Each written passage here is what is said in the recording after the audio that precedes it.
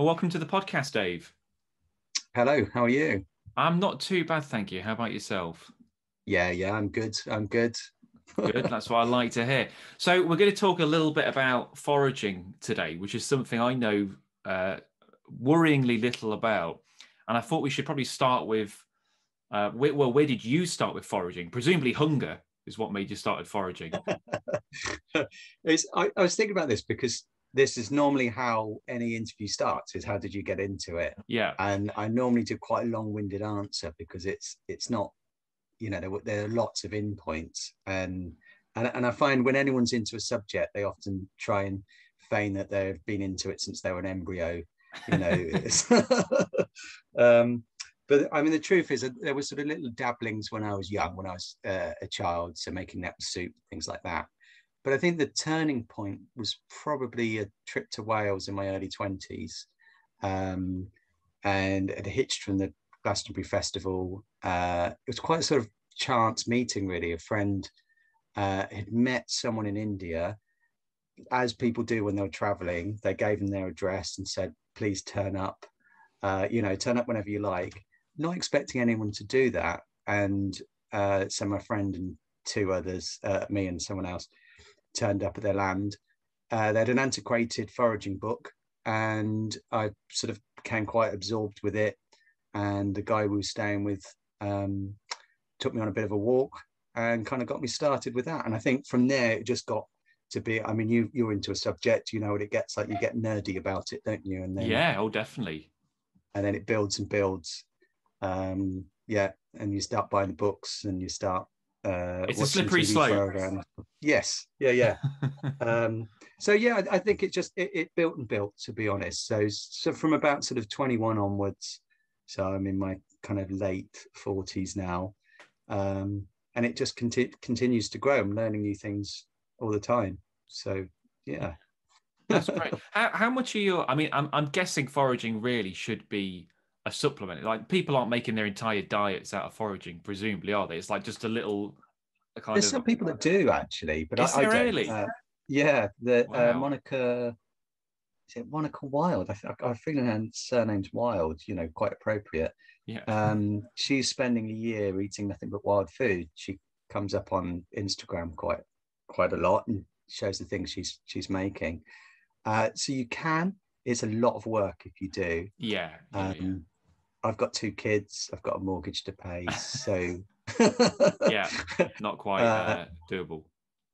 yeah, I can't quite do it. Not well, not and keep my relationship. I think it's. I mean, it's that age-old question: do I go foraging or do I have a stable marriage? And we've all asked ourselves that at some point, haven't we?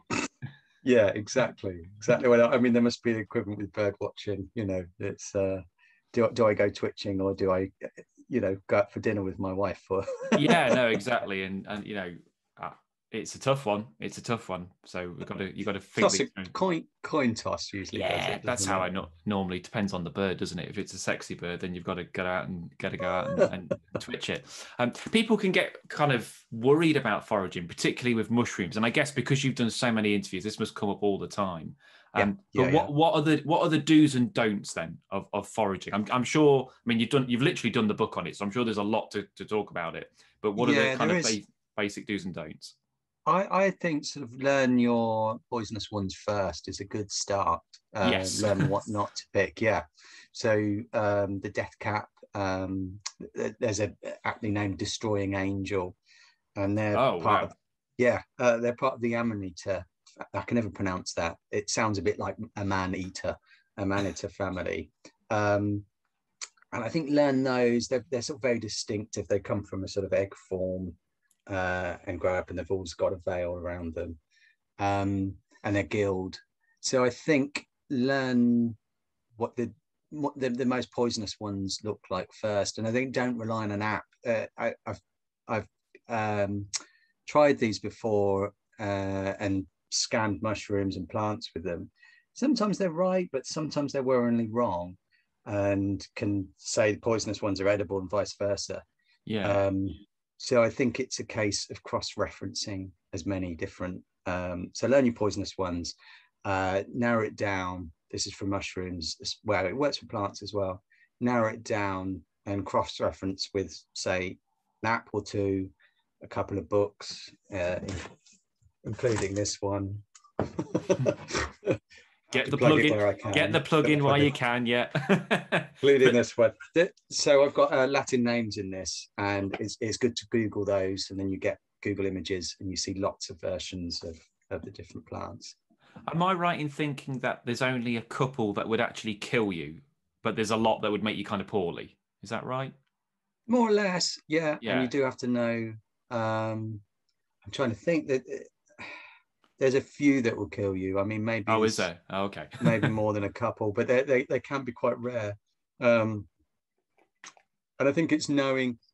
So, okay, take for example the hedgehog fungus. It's got spines instead of gills. There's no poisonous lookalike for that. The cauliflower fungus looks like a big cauliflower or brain. There's no poisonous lookalikes for that. I think start with very simple ones, such as that, and then build on those. So get to know the sort of main groups of poisonous ones, like the web caps, like the amanitas, and then get to know your sort of more common ones, and get this sort of take baby steps in. Giant puffball was one of the first mushrooms I ate, which is the only thing you can mistake that for is a football, really. You know, it's a big white mushroom. So I think start easy. The temptation is to run to the woods, I'm guessing it works perfectly with bird watching as well. If you go out and try and identify every single bird you see that day, you're going to fall flat quite quickly. Yeah. If you pick one or two out and then slowly build on that, you're going to slowly build up a repertoire. And it's exactly the same with identifying plants and mushrooms. And I guess it sounds very obvious, but if you're not sure, don't eat it. Yes. I mean, I absolutely. Probably shouldn't have to say that, but you know, if someone's like, well, maybe that's okay, nom nom, and then off you go. So I think, if you're not sure, then just that's the golden rule, really. Yeah. No, definitely. And what? Let's say that someone has gone down this route. They've eaten something. I think, I shouldn't have eaten that. What do you do? Is it that's it? You're fucked, or can you kind of, or is there a way out of it? I think ring 999 and a priest. Yeah, and a priest. You can make yourself sick. You can eat charcoal or charcoal tablets. Having some milk thistle on hand, but it's best to prevention's better than cure. Yeah, no, I'm not advocating people eat deadly mushrooms and then try and get out of it. I'm just thinking if someone did eat something and think, what do I do now? Then that's. Yeah, I mean, there's things like trooping funnels that can look a lot like sort of more poisonous species. Yeah. And so they can be a case of picking the wrong thing, thinking 100% you've got the right thing. And there's a brilliant story. There's a guy called Gordon Hillman who used to do a program with Ray Mears.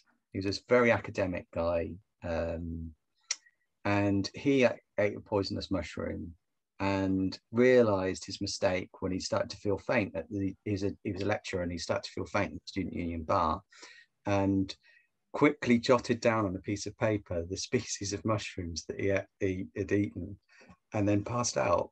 Wow. and if he hadn't have done that, it wouldn't have been seen to quite as quickly, and they wouldn't have known what was wrong with it, because it could have been anything. Yeah, of course. One too many sambucas or something, you wouldn't know, would you? Exactly. Wow. Exactly. But it's like, I've eaten blah, blah, blah, blah, blah, and then passed out. So it's a presence of mind to not only write down the mushroom, but to write down the Latin name of it. Yeah. So bloody it's hell. quite commendable. Definitely. Is there a best time to forage? I mean, I guess a lot of us think autumn for mushrooms and berries and whatnot, and then maybe spring for bulbs. But presumably you can forage all year round, but is there a best time? There are things all year. The dead of winter tends to be a little bit more tricky. Spring and autumn are the main two seasons. So the wild garlic and spring leaves.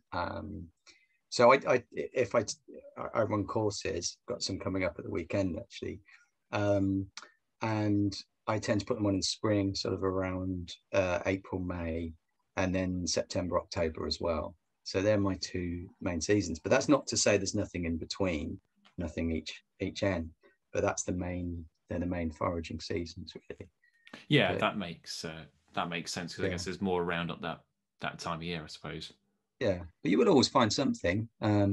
Chickweed is perennial, and nettles you find most times of the year. And in fact, sort of March time, you can get your first new shoots of things, and it's the best time to forage certain things like goosegrass, sticky weed. You can eat that before it Okay. gets all sort of straggly and long. You can eat the shoots of those. Oh wow, I've not even heard of that. What Yeah. would you eat that one with? Just like as a salad, You is it? it's better cooked, so you just pick some shoots up and fry them up with a bit of butter and onion with nettle shoots as well. Ah, So that sounds just pretty good. yeah, I think we're sort of in kind of modern food, we tend to isolate food. So if you buy an aubergine or if you buy a pumpkin, you'll look for recipes for those. When really people used to just mix everything together. So you'd have something called buttered worts, Wortes, which was a medieval dish, and they have the equivalent in Greece, which horta verde. I'm not very good at the languages. But there's equivalents in Greece and France and Iberian Peninsula, so Portugal and Spain. And it's just basically cooked greens. So instead of picking one plant, you'll mix lots together. And worts used to be with buttered leeks and then nettles and mallow and wild garlic. And so, yeah, the springtime can be a great time to just sort of mix all those together. I guess the key as well is that there's a difference between edible and tasty, because I know there's a lot of plants that are Yes. edible, but they're not necessarily that tasty. No, and that's when flavorings come in Yeah. very handy.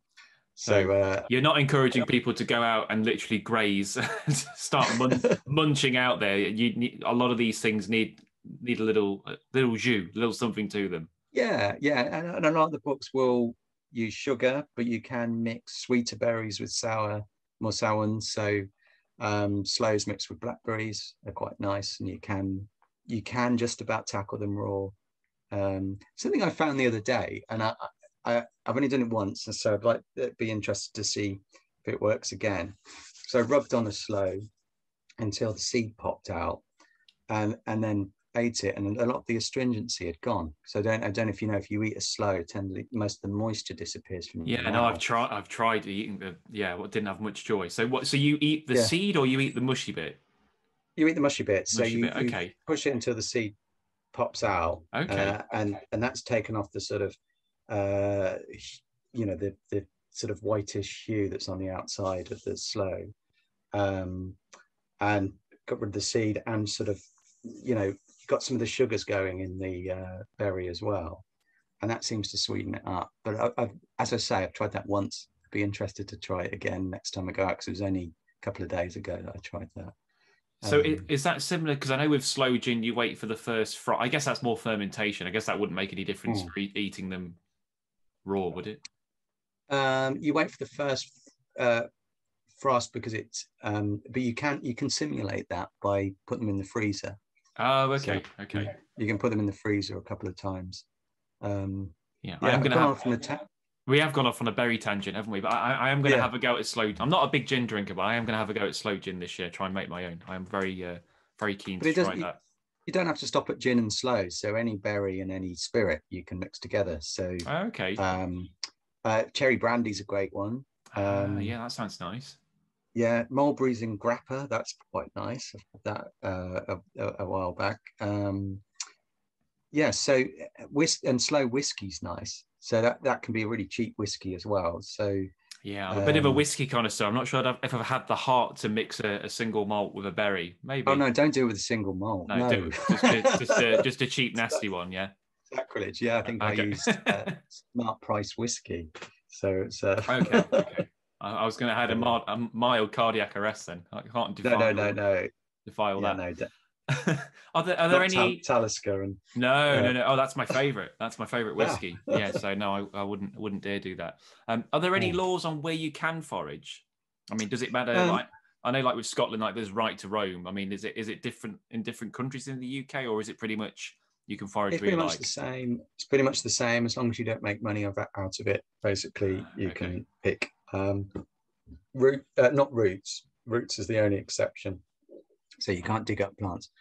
Well, without the landowner's permission. So Okay. yeah, I know the local park keeper, so he allows me to sort of uproot certain weeds, not plants, but weeds No, from no. the park. And yeah, just bumping into a farmer. I've got a private walk coming up, and it's for someone who sells farm equipment, and he knows the farmers pretty much for a 20-mile radius, it seems, from where we're foraging. So Oh, that's handy. Yeah. pre-permission for that. But sorry, to go back to that, I keep going off these tangents. So the law is you can pick berries, leaves, flowers, as long as it's not a triple SI, and you can do that as long as it's not from commercial gains. So it's pretty much you can forage most places. And there's a difference between the law and sort of ethics, and a lot of creatures will rely on a lot of these foods as much as us. So you think dormice will rely on the hazelnut. So seeing signs of that. So recently, I picked a lot of bilberries up in Yorkshire, and noticed signs of dormice there. Found a dormice nest. Yeah, it's lovely. Yeah. And because of that, spread the picking out, so didn't concentrate on that one place. Because if you consider for us, it's quite easy for us to move around. For the dormice, that's it can be quite that can be his entire larder. Yeah. Well, I was going to Yeah, ask you what kind of rules do you go by? Because obviously there's the law, but then as you said, there's personal ethics and things. So is there yeah, anything that you kind of impose on yourself then? yeah. There is. I try not to go up to pick berries. So I'll pick the lower branches. I mean, some of that's convenient, but then I'll leave the higher branches for the birds. Okay. And I'll spread the picking as far and wide as I can. For mushrooms, I'll leave the youngest and the oldest, and that's the youngest to take the place, and then the oldest to spore. And occasionally, if I've accidentally knocked one of the older ones out, I spread some of the I take the gills off and spread some of the spores around. So that'll propagate then, will it? Yeah. Okay. That's the theory. Yeah. Okay. But I mean, there's a lot about mushrooms because they, as John Wright talks about this, it's quite interesting that he compares it to an apple tree, that you're not going to stop the apple growing by picking its apples. And most of the mushroom, as the fungus, is underground. Yeah. So Mycelial network, is that it? Mycelium. Yeah, that's it. So the mycelium network will be underground. Yeah. And you can pick the mushrooms from the top, and you won't be disturbing the mycelium. You might be preventing it growing elsewhere, and that's why it's important to sort of leave a few to spore, but you won't be damaging the organism as a whole. Right. Because timing's key with mushrooms as well, isn't it? When I do photography of mushrooms, I know that if you get there, if you leave it too late, the slugs have got to it, or the frost or whatever, and if you're there too early, it doesn't quite look right. So the classic one for photographers, I guess, is fly agaric. Photographers love a fly agaric, but trying to get them just right is a fucking nightmare. It takes.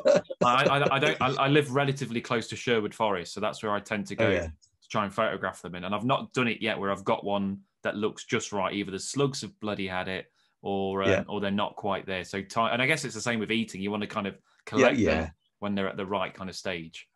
And the nicest mushrooms are the ones that everything seems to want to eat. So and interestingly about fly agaric, they seem to have an association with the Boletus mushroom. So if you go back to your sites where you found the fly agaric, go sort of a month earlier, and you'll find the porcinis, the sort of very sought after.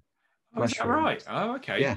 Not always, but they do tend to. Yeah. Well, that'd be about now, wouldn't it? Because they'll be coming out. So if I go now, roughly, there might be some porcini. Oh, okay. Well, that's my weekend sorted now.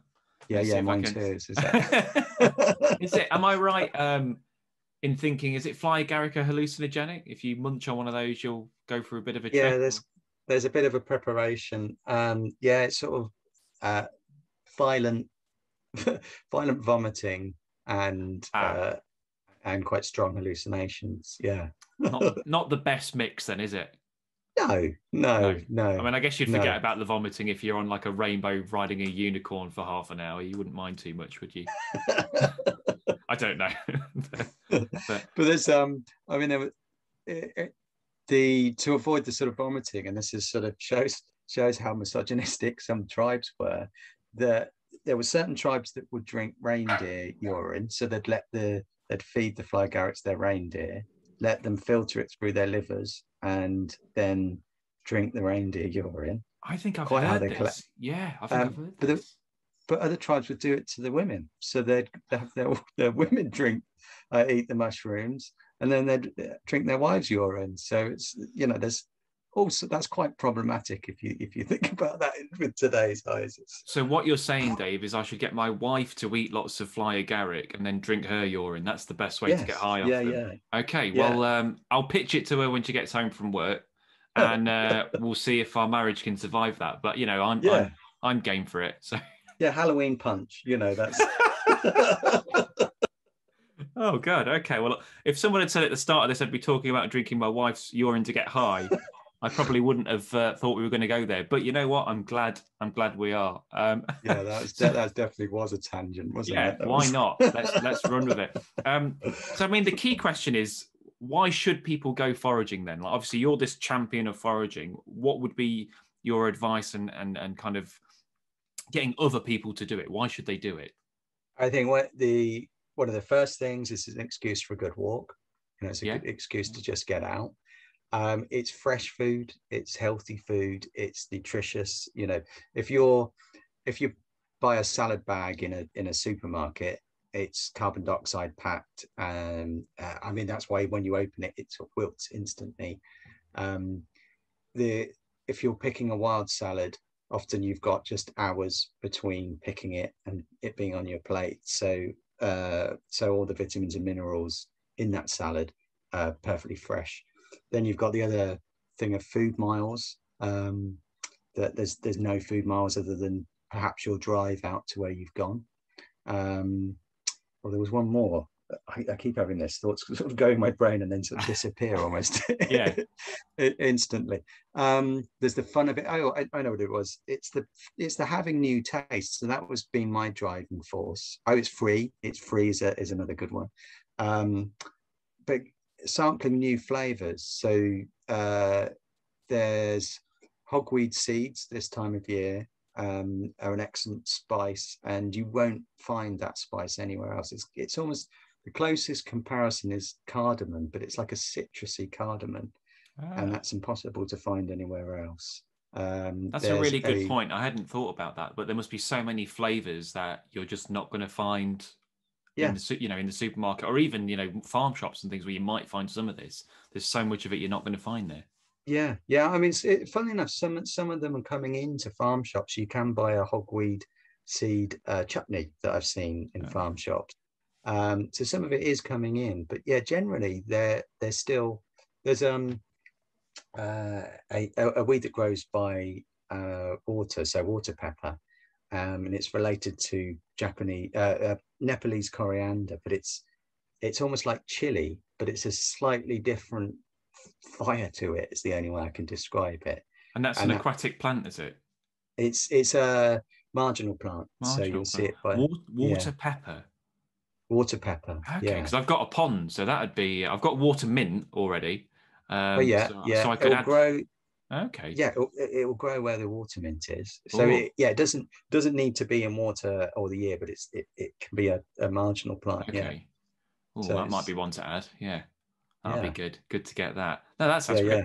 yeah. And have you got a favorite thing to forage? 'Cause, I mean, obviously, I guess you must get asked this all the time as well. But is there one thing that you're like, I can't wait for that time of year to come around to go and get that specific thing, or is it more of a collection? I think spring wild garlic definitely, and then chicken of the woods this time of year. Um, That's the big kind of fungus that tastes like chicken, is it? Or Yes, yeah, yeah, okay. yeah, and I'm a veggie, and it's one of those things that the entire family can eat. And my kid's just started school, but when he was in nursery, he would talk to his nursery friends about it, and none of them knew what he was talking about. It was excellent. It was, and I think there's that association with it as well, that it's it's something that I like. It's something my kids love, and they want to find as well, and they get excited when we find it, Yeah, and that no, really adds definitely. to it. Yeah. Going back to wild garlic as well. Like I know in the spring you can smell it, can't you? You'll be walking Yeah. through, say, a little glade or something, and there is that kind of faint garlic whiff on the air, and that's kind of a sign of spring in a way, isn't it? Yeah. I It's a quite like lovely that. sign of spring. It's Yeah. definitely good to have that. Well, that more or less brings me to the end of it, Dave. But before we go, if people want to find out more about foraging, you obviously run courses, you've got your book. So presumably the best Yeah. way to see those is your website. Yeah. davehamilton.co.uk. The book's available just about everywhere. So where the wild things grow. Yeah. Yeah, strongly recommend that. So I would. Nice, a nice self-endorsement. Yeah. And at Dave Hamilton, so at Dave Wildish is my tag for Twitter and Instagram. So people can Nice follow one. me Well, I'll there. put links to That's all that in on the my blog. description as well, so people can kind of just click on that Brilliant. and find that. But look, it's been a pleasure talking to you, Dave, and Yeah, take care. likewise. Yeah. Cheers. Cheers then. Bye.